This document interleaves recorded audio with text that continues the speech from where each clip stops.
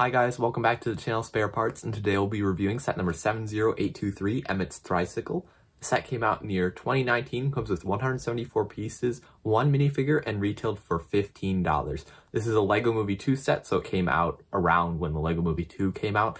Not my favorite movie, but this is a pretty cool set, so let's take a closer look at it. Taking a first look at the set, you can see what the vehicle looks like. Some people would call it a three-wheeled monstrosity. I actually think it is a unique idea for a set, even though it really doesn't make sense, but LEGO Movie 2, those LEGO movies are all about kind of being creative and unique set ideas, so I think this looks pretty cool.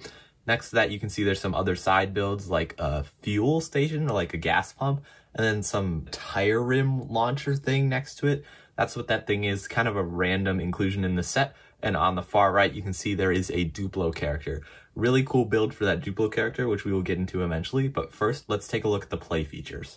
Taking a look at the play features of this yellow, I don't even know what to call it. It is a Thricycle, apparently. I don't know if that's supposed to be a tricycle. A unique name for this. It is kind of a cool build, and it can kind of roll. The tires kind of act as gears, though, so they kind of make all of them move, which is a pretty nice feature, although it doesn't roll the best, and you can't really, like, roll it and have it stay up, although there is some pieces in the back that keep it standing up while you're rolling it.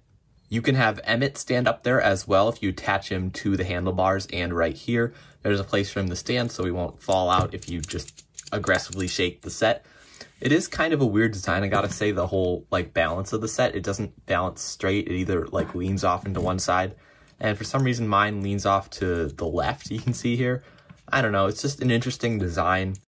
This vehicle can also dock on this station thing here if you slide these pieces into these little hole things, and then it'll actually kind of stay standing up, although it does do that on its own, but it stays up straighter in this, and this is kind of the parking area for it. Pretty nice inclusion, and if you were into displaying this type of set, this would be for you. Taking a look at the side builds included in the set, the first one is this, I think it's a tire rim launcher. Don't quote me on that. I don't know if this was in the movie. It's been a while since I've watched it, but it is a unique build where you kind of press right here and this tire goes launching off.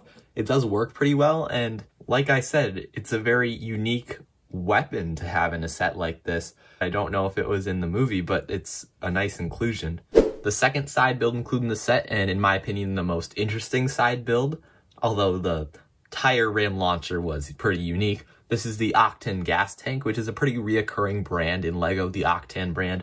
I know I have a tanker truck with that logo. It's like a gas brand, I think. But this pump actually comes with a nozzle you can detach, and I haven't found a spot in the vehicle where you can plug it in, but it is nice that it included some sort of play feature. Something cool you can do with this set to bring it all together is you can actually attach both of these side builds to the main build with these hinge pieces at the side. And then you can kind of have your display area if you were to display this. And then you can slide the vehicle in the center. And then you kind of have a complete build. So that's a nice feature this set included to kind of bring it all together instead of just having these random side builds that just stood off to the side. Taking a look at minifigures in the set, there are two minifigures, or really one minifigure and one buildable character.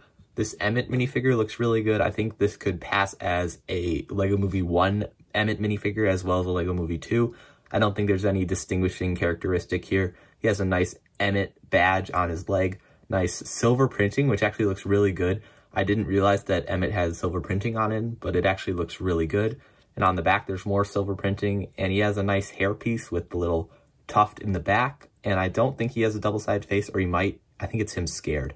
Yeah, pretty accurate to what we see in the movie, and it's a nice inclusion. The buildable character in this set is a Duplo character from the end of the LEGO Movie 2, or the end of the LEGO Movie 1, I should say, because that's when they invade, and that is sort of the plot of the second LEGO movie, is the Duplo kind of take over.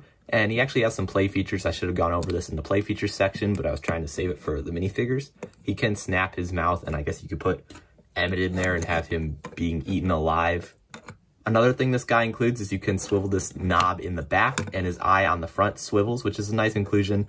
I don't really know why this is a thing, though, because I guess maybe to show that he's looking somewhere else, but I don't remember this being something that happens in the movie, that their eyes just kind of spin in circles.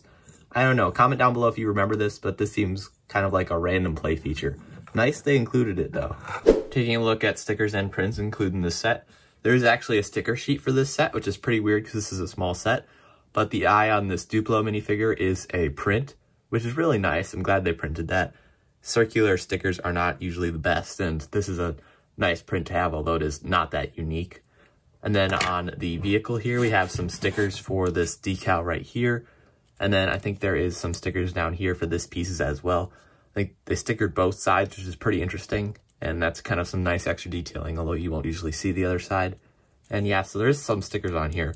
Another one back here. Kind of interesting though. I would have been fine without these stickers, but they do add some nice construction site details to it. And then on this build over here, there are no stickers or anything on the tire frame launcher thing, but on the gas thing, there is a sticker right here to add some extra detailing to the pump. As you can see, it is kind of off-center. That's because I did not apply it correctly when I had this set originally. Then up here, there is a stickered octane piece, which is another circular sticker. I guess the one on the Duplo eye thing was a print, but they decided to put a sticker on this one. And as you can see, it is kind of cut incorrectly, which is not my fault. That's just the way LEGO did it, but it does look pretty good. So value for money with this set is pretty complicated because I don't really know how to judge it.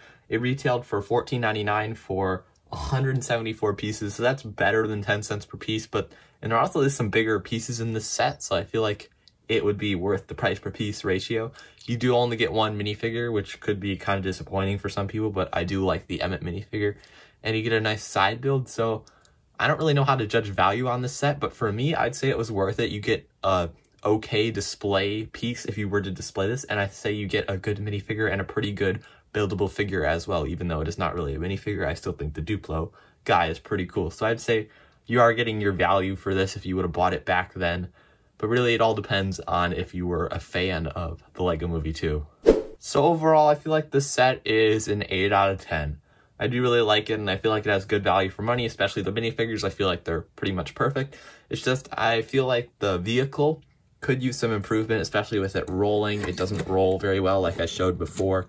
It kind of just staggers around and kind of trips up on itself, but the balancing feature of the vehicle is super cool, and I do like the design and the side builds, although they don't really add much. I do think it is a pretty good set, and there are a lot of stickers, which is kind of a shame. I feel like some of these could have been done printed, although I'm not sure if LEGO has like a printing piece, or like if they're able to actually print this piece right here. This piece seems like a kind of a special piece. But yeah, overall, I feel like it's an 8 out of 10 on the quality and everything else level. Basically, it's just an 8 out of 10 overall. So there you have it, guys. That was my review of set number 70823, Emmet's Thricycle, exclamation point. Don't really know why there's an exclamation point at the end of the set's title, but there is, I guess. If you enjoyed the video, feel free to like and subscribe, and I'll see you in the next one.